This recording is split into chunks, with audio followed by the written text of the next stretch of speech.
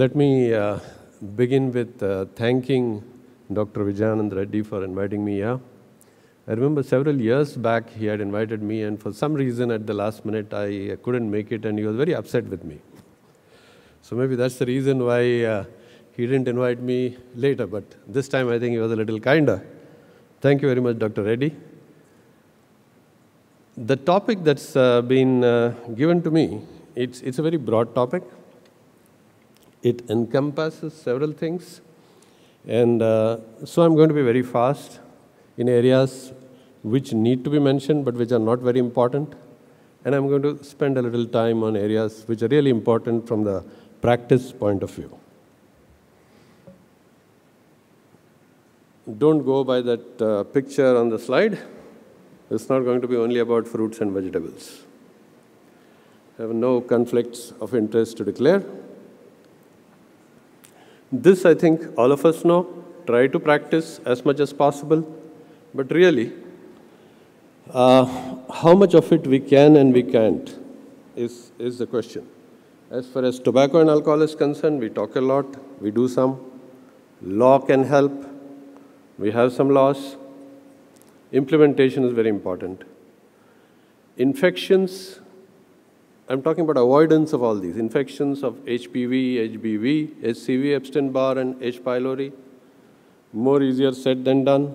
Radiation, of course, where occupational hazard of radiation is concerned and where a medical iatrogenic exposure to radiation is concerned, we do take precautions. But in general population, we can't. Immunosuppressants, again, is not something that we force onto the people, but we need to be careful. Physical activity, obesity are well known, well talked about, very little done. Every WHO document, every document of the United Nations will have obesity and physical activity as a leading presentation. We'll have a lot of studies, a lot of data out there, but again, implementation is very personal. So we can't force people into physical activity. We can't force people to reduce their obesity. The call has to come from inside. We can only educate. Diabetes, although there is no causal association, that means diabetes does not cause cancer, but the presence of diabetes is known to increase the risk of several cancers. At the same time, if you take appropriate treatment for diabetes, particularly with metformin, it's known to reduce the risk of cancer. Chemoprevention, again talked about, again plenty of studies out there. We all use in practice. Basically is inhibition, delay, or reversal of carcinogenesis before invasion occurs. So we have anti-estrogens and we have anti-androgens.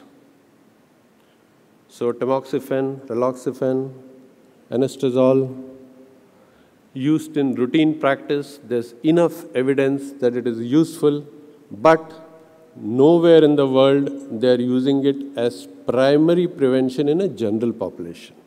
Most of us are using it as preventive for a second cancer. Somebody who's already had breast cancer, who's ER positive, we would give ACRMs or aromatase inhibitors for preventing a second cancer. But for primary prevention, general application in the population, no. Anti-androgens, not so much used, but finasteride, dutasteride is known to reduce prostate risk to low-grade prostate cancer. For other prostate cancers, it's not so much known. When you come to medications, aspirin is very well known, reduces the risk of colorectal cancers. It is also seen in several studies to reduce the risk of other GI cancers, stomach cancer, esophageal cancers. However, again, there is no question of population application for primary prevention because of several side effects which are there. Statins, again, the same thing.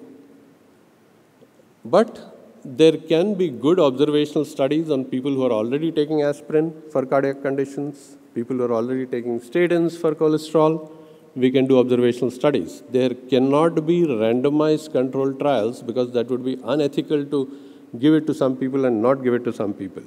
Metformin, like I just mentioned, again, has been seen in observational studies to reduce the risk of cancers.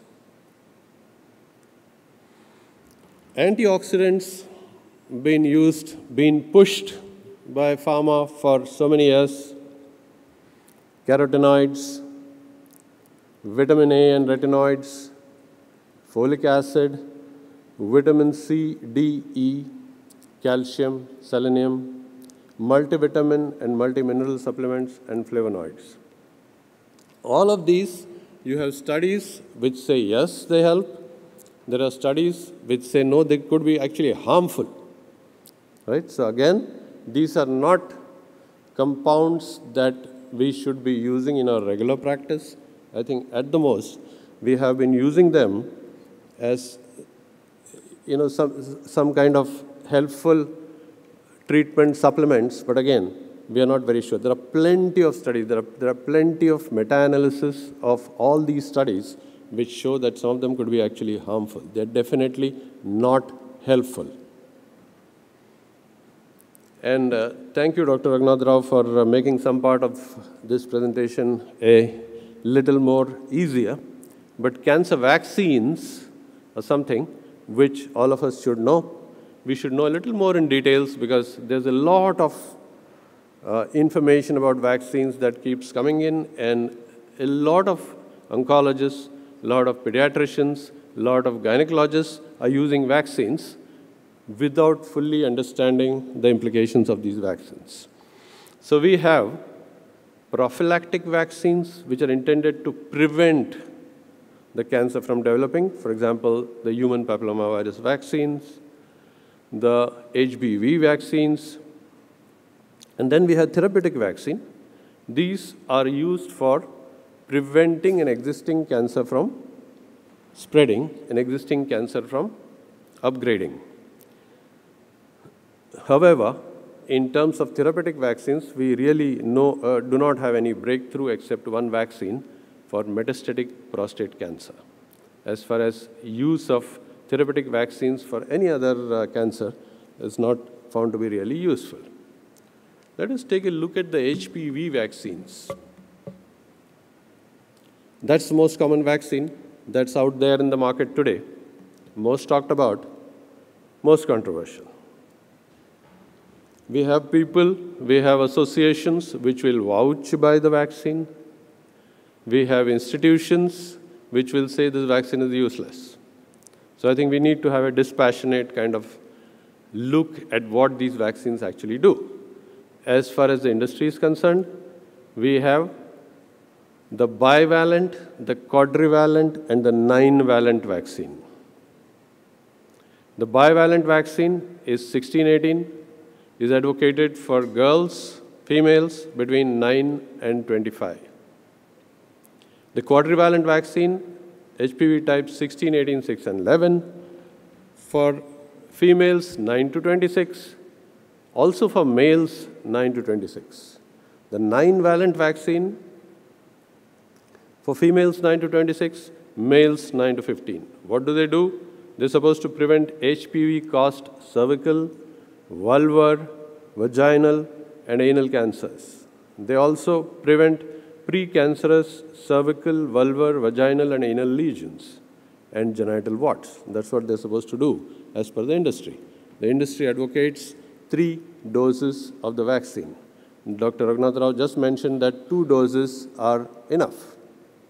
So there are studies across the world now, and with the accumulating evidence, even the WHO and the European Union, have started advocating a 2-dose regimen of all HPV vaccines. We did our own study. There were several collaborators across the country using 2 doses versus 3 doses. Unfortunately, for reasons not connected with us, the study had to be stopped because of a lot of ethical and controversial issues associated with vaccines. However, by the time the study was stopped, It took almost 2 years for the ICMR to go through and inquire and find out that it had nothing to do with the vaccination, that the deaths related to the vaccine had occurred. I came back to our ethics committee because when we wrote to the ICMR saying that, give us some direction in this, we need to restart these studies, they said, no, we cannot, because the government has not said that yes or no. So they said, you can go back to your ethics committees, and if they allow, you go ahead. I went back to our ethics committee, and Siddharth is here. So the ethics committee said, if the government says that you cannot, you cannot. So then I spoke to the ethics committee and convinced them that wouldn't it be unethical that I have promised some girls 3 doses and given only 2 doses or 1 dose, and I have taken signatures of their parents on papers, consent, that I'll be giving 2 doses but given only 1 dose. Isn't that equally unethical? They said yes, they accepted. They said, okay, only those girls which have received at least 1 dose so far, you can go ahead and complete your protocols. But again, there was a dissenting voice there. They said that, but your protocol period is expired. You had said that you're going to give at 1 month, 6 months, etc., but now it's already 2 years. That protocol period is expired. Luckily, I managed to get a study on the internet which showed that it doesn't matter when you give the next dose of HPV. It's still useful. I went back to the ethics committee. They said, okay. Then I went back and arm-twisted our ethics committee a little bit more and said, please allow me also to collect on the long term biological samples from these girls who will be vaccinated. They were kind enough. They saw good signs in this, and they said that yes. So we published a couple of years back the first report. Just try to understand that at that point of time, we had girls who had received a single dose. We had girls who had received 2 doses per protocol, and girls who had received 2 doses not per protocol. There were girls who received 3 doses per protocol and girls who received 3 doses not per protocol. So we were in a kind of quasi-experimental situation, not of our own doing, but thanks to ICMR, which is very difficult to get. No ethics committee is going to permit that kind of a situation. So getting that, we looked at the data. Although the denominator, the number of girls, of course, was not enough to give a significant answer to the scientific questions, but there were good leads out there. And what did those leads show? And there's a publication in The Lancet, you can take a look at it. It showed that those girls who received 2 doses per protocol or 3 doses per protocol, right from day 1, had very similar immunity. There was no difference in the immunological response. And this continues, whereas girls who received a single dose of the vaccine did not have the similar level of immunological response on day 1. The dose 2 and 3 continue up to 36 months the same way, but they catch up with the dose 1 girls at 36 months. That means post 36 months, it doesn't matter whether the girl received 1 dose or 2 doses or 3 doses, the immunity is same. So, it's not just whether we could give 2 doses or 3 doses, it's worth investigating, and I think a country like ours, which has got such a large population, can definitely investigate whether a single dose of HPV vaccine is good enough. So there are countries already which are giving 2 doses, and I think we should start, and the government of India is probably getting into the vaccine issue. You should also understand that if there are large groups of bodies, organizations, governments that want to get into vaccination, there's an organization called Gavi, Global Alliance for Vaccines and Immunization, which is providing you the vaccine at less than $5 per dose. So the government, state governments can directly go and purchase them, and if they do, then it would be worthwhile having a cohort of 1 dose of the vaccine so that we can follow them up over a period of time. What has this vaccine shown us? Vaccine has shown us that it does prevent incidence of invasive cervical cancer. we still have to wait and watch for the gold standard, which is a reduction in mortality from cervical cancer. And the first cohorts that have taken the vaccine are about 12 to 15 years old. It might take us another 15 years to know whether we definitely have reduction in cervical cancer mortality from these vaccines. I'd be glad to respond to more questions on email if you have on the subject. Coming to the question of screening, and I'm sure all of you know that the government of India has big plans. It has plans of having door-to-door screening along with diabetes and hypertension all over the country. And they're starting as pilots, not on small district basis, but huge. Entire states are going into pilots.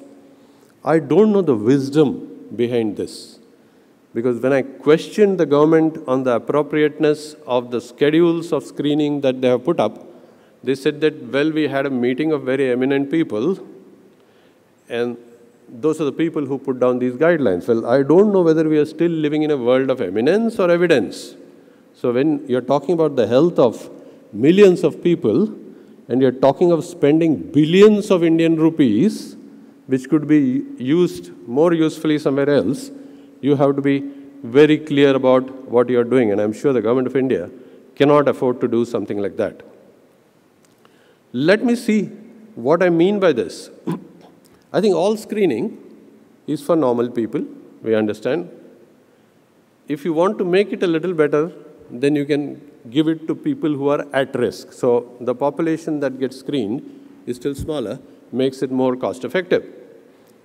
There should be good evidence that if I detect a particular disease early, then there are good treatment modalities which will help in reducing the incidence of this disease and preventing mortality from this disease. Now, there are a lot of tests in the market, and I'm sure you're going to get a good overdose of it over the next couple of days, which tell you that you have 6 or 8 cancer cells in your body. Right? How useful that is for you to analyze before you start using those kind of tests. They are not really screening tests. There has to be good evidence that there is a mortality reduction. However, that's not necessarily a great endpoint that we can always reach. At least good observational studies over a long period of time, and several of them can help us to come to a decision whether screening is a good thing or not. So what are the screening tests? Honestly, today, there's only good evidence for cervical cancer. So for cervical cancer, we have had a pap smear, which has been there for the last 40 years, that has been assumed to reduce cervical cancer incidence and mortality in the European countries and North American countries, but there has never been a randomized controlled trial of pap smear versus nothing. It's a long-term, epidemiological studies, but pre and post-vaccination. And it could be that the cervical cancer reduced because of so many other reasons. May or may not be pap smear. But let us give the benefit to pap smear. Then India has had at least 3 good, well-conducted, randomized controlled trials that have shown that HPV testing is probably the gold standard. And till such time as we cannot afford mass HPV testing as a primary screening test. Today, HPV is used as a primary screening test in the NHS, is used as a primary screening test in several European countries, is also used as a primary screening test for cervical precancers in North America. We, at this point of time at least, cannot afford. Maybe sooner or later, we should be able to afford. But VIA, visual inspection with acetic acid, which costs almost nothing, the study that we did, it costs us about 30 rupees to screen one woman. So that's something which I'm sure the government can afford. And I'm thankful that at least VIA has been adopted by the government of India as the screening test for women in the program. Then come to mammography. Mammography had always been touted as something that can reduce breast cancer. And now we have studies which are coming out, plenty of them, which say that mammography is of no use in populations below 50 years of age. So if you're going to offer mammography to somebody who's below 50 years of age, then she better be somebody who has had a genetic test. Is a very high risk profile. But is it possible for us to have mass genetic testing? No. So families which come with strong history, like Dr. Sareen just said, we do genetic testing, and for them maybe mammography might be useful. But I would still say clinical breast examination first done by a healthcare provider, and if that person finds something positive, then you do mammography for women below the age of 50 years. Otherwise, you are spending their money, you are wasting your time, you are creating wrong impressions. Do not give mammography below 50 years. Mammography is definitely useful as a screening tool post 50 years. Mammography can be still used as a diagnostic tool in all ages. Difference between screening and diagnosis. I think I spoke to Abhishek yesterday, and he's probably going to speak on lung cancer screening. But low-dose helical CT has shown to reduce lung cancer incidence in at least 2 studies in North America. I spoke at the lung cancer meeting in Vienna some time back, very recently actually. The principal investigator of the low-dose helical CT study from the NIH was there, and she's been invited to Tata Memorial Hospital for the EBM meeting. So she came and asked me, so what do you think would be the important things to be spoken about? And this, I'm sure all of you can tell her, is that number one, the infections, respiratory infections in the general population in India are so large that if you do a low-dose helical CT, all of us are going to turn positive. Mind you, all of us have been exposed to tuberculosis and all these infections all this while, especially if you have gone to medical colleges and worked in outpatients, you have been exposed. So all of us are going to be positive. So what? You're going to put a needle and you're going to do a diagnosis and over-treatment? It's going to be the most harmful screening ever if we introduce low-dose helical CT as a screening modality for lung cancer in India. Colonoscopy, sigmoidoscopy, high-sensitivity, fecal occult blood tests. All these have been shown in clinical trials in Southeast Asia, in Japan, in South Korea, to have good use in people who are at high risk to these GI cancers. There are other screening tests, clinical breast examination. We have our own study at Tata Memorial Hospital. Breast self-examination, breast MRI.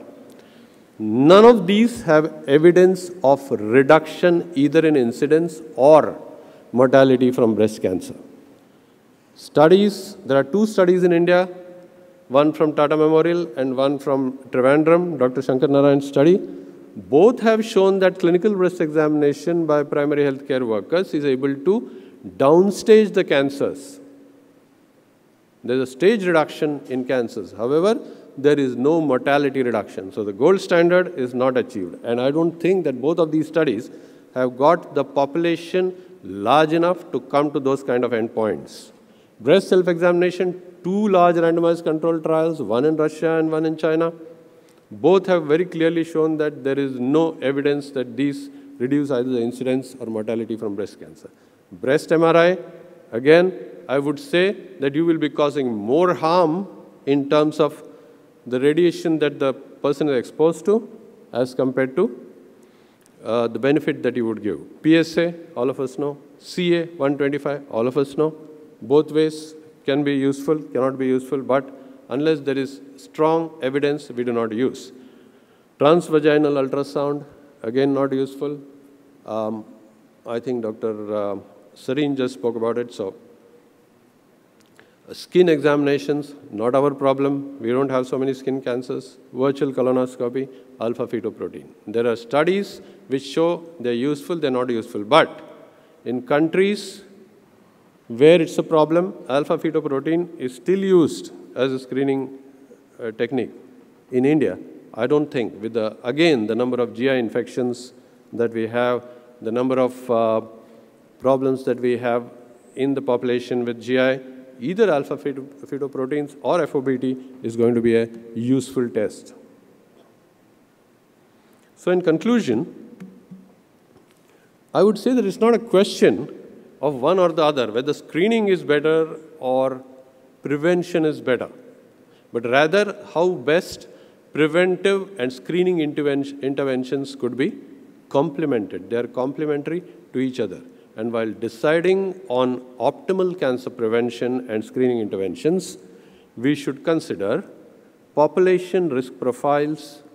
We should consider cost effectiveness of single and combined interventions. And before I finish, I think it's very important for all of us to, at some point of time, as oncologists, have our voices heard. The program that the Government of India is going to start is going to screen women with clinical breast examination, which has no evidence, starting at age 30. I haven't heard of a stupider screening program or a stupider intervention than that, screening 30-year-old women for breast cancer.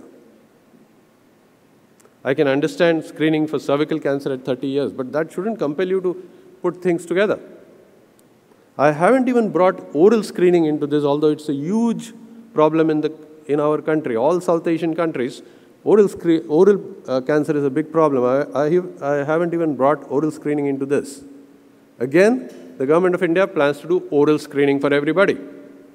There is no evidence that oral screening is able to reduce either incidence or mortality from oral cancers by just screening. There is one study, that too from India, Southern India, again Dr. Shankar Narayan from Trivandrum, which has looked at all these questions. There is a small subset analysis which says that people who are alcohol users and people who are tobacco users, if they are repeatedly checked on an annual basis, then there is a mortality reduction.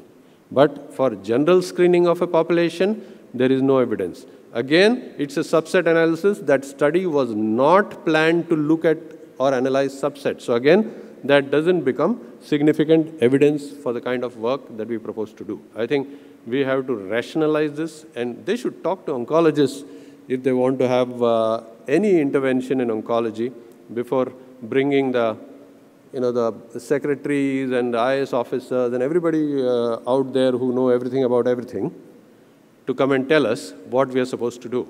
With that note, I'll end my talk here, and I'll be happy to answer any of your questions, not here on this forum, but on email. My email. I think we have 2 minutes. We have done. 2 minutes still we have. We still so have. We can take questions. Okay, that's great. That's great. We can take up a few questions. Thank you, sir. Thank you for the permission. If you have questions, I'll be happy to take those.